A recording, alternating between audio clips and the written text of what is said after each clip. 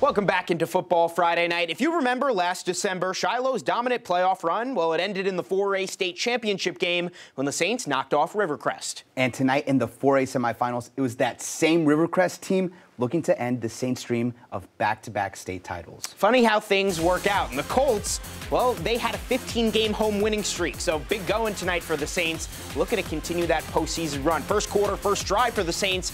Braden Brownlee hurries the quarterback, tipped around, and Marcus Slayton comes down with the pick. But Rivercrest's offense couldn't get much started against the Saints. Swing pass to Kobe Turner, swallowed up by Caden Henley. Then halfway through the first, Eli Wisdom has time, splits the defense, what a throw. Finds Cooper Hutchinson. That's a 24-yard score, 7-0. Good guys.